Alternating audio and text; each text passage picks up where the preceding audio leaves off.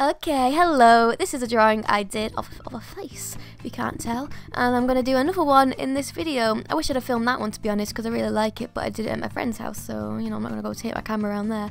Anyway, so I took to Pinterest, found a picture of a guy. And when I'm looking for pictures of people that I want to draw, what I'm looking for is someone at an interesting angle. So basically, not just a picture of someone directly from the front, because it can look quite flat, and it's like quite difficult to make it look 3D, but if you draw someone slightly from the side, hey, now it's looking 3D. So I just look on Pinterest for them. Oh, and it can be quite a little bit annoying on Pinterest, because what I do to find the pictures, I just type in portrait photography, and you get a bunch of nice pictures of people, but they're all like models and look perfect. So I don't want to draw someone who looks perfect, that's boring, but like that's hard to come by on Pinterest. Everyone's a model on there, and then it makes you feel all sad because it's like, oh no, I don't look like that. And like sometimes I'll literally type in portrait photography of normal looking people, but I don't think it exists. I don't think normal people exist on Pinterest. Anyway, after I've done the sketch, I go to a mirror and look at it in the mirror, and if it still looks decent and I think, hey, that's looking alright, I'll go in and I'll properly shade it in. And the point of the mirror is, because here's the thing, right, if you're drawing something for quite a while and you're constantly looking at the same thing, you start to become oblivious to the mistakes. Like the mistakes become harder to notice. So if you look at it in a mirror and there are mistakes, it makes it really noticeable. And let me tell you, I've learned this the hard way, because once I did a painting, I spent ages on it, I thought it was looking pretty good, looked at it in the mirror, couldn't believe it. It was like a completely different painting, it looked horrible, and like I couldn't really fix it, because I'd done the eye and the eye was way too low and the mouth was all wonky. So a little lesson, look at things in mirrors, it really does help. So this, wait, have I ever said what this is for? I don't think I have. Get your head in the game, come on. This is for my art class. And I'm not gonna lie, I was supposed to do this over the holidays and I may have forgotten. So I was doing this the other week. I was supposed to do like 5 sort of sketches. I mean, I call this a sketch, but it took me ages. I always do that. They always like ask for a sketch or something, and then I just kind of go a bit overboard and do like a full-on drawing, not much of a sketch. This is one of the 5 sketches, air quotes, you can't see, that I'm supposed to be doing for art, which I should have done in the holidays, but stupid me forgot and was rushing to do them last week. And there you go, I'm done, I'm pretty happy with that. And then moving on, this is for graphics.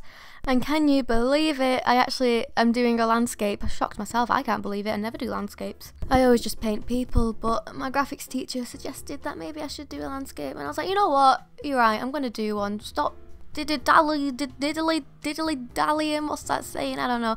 Stop messing about and get that landscape done, because you can't be painting people your whole life. Well, you could actually, but you know, I like to keep it fresh and do new things every now and then, so yeah. And I'm really glad I am, because I do like it. The landscape I'm painting is a picture that I took on holiday. I don't know where I was, I can't really remember.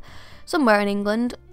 And I really liked it, so I'm painting it. I think it's a nice picture. I like how there's a little bit of everything. You've got the water, but you've also got the houses, and then the trees, and there's that nice bridge going across. Well, it's not a bridge, is it? When it's got the what's it called? A viaduct. Hey, I know some stuff. I'm smart. But it's still got a nice little sky section. It just had everything. It was a good picture, if I don't say so myself. I'm trying to do it in the same style as this guy called Oliver Jeffers. I think in my last week of homework video I was doing a page about him, and this is like the practical work I've got to do, which goes along with the research about him. So I'm doing it in the same style as him. He's an illustrator / he writes children's books and he illustrates them as well. I think his style is really nice. So I'm trying to take elements of his style and put it into the landscape I'm doing here. Oh wait, I almost forgot. I have news. Oh, things are exciting. I'm progressing in the social medias. I have gotten myself an Instagram. I know I have Snapchat, but I don't really use it. I used to use it, and then I stopped for a bit, and then I used it a bit again, and then I stopped, and now I haven't used it for ages. Just because, well, my phone's not very great, and trying to switch between my 2 Snapchat accounts takes ages, so I just really can't be bothered. But Instagram, I've made one, I'll put it right here on the screen, big flashing letters, where I'm going to put all my art stuff on it. I've put a few things on there already. I've got about 6 pictures, I think, on there. So if you're interested in seeing what sort of stuff I get up to, it's all on that Instagram if you want to follow it. I'll try and keep it updated, unlike my Snapchat, which I abandoned. So sorry about that. If you do follow me on Snapchat, maybe one day I'll get back into it, but right now my phone's too pooey to handle Snapchat really. So maybe when I get a proper phone I'll start using my Snapchat properly. Hopefully, maybe, I don't know, I'm not promising anything. Okay, so back to the painting, and I really did think about this. I thought about it a lot. I didn't just pick any colours willy-nilly, right? I actually did think, okay, I did the blue trees, so it would, because like blue and orange like complementary colours, so it was like a nice contrast to the orange sort of water thing. And then I did purple because purple goes well with blue, and then I did the brown buildings because I just wanted a bit of a like dull colour, or else it'd be way too colourful, so you need the brown to sort of even everything out. I have no idea what I'm talking about, but I did think about it. Thought about the composition. I put this little sun that I'm painting now in the focal point, eh? I think about things.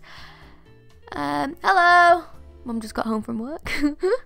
And there you go, I'm very happy with it. I hope you like the video, and hopefully you follow me on Instagram maybe, if you want to. Hope you have a nice day, and goodbye.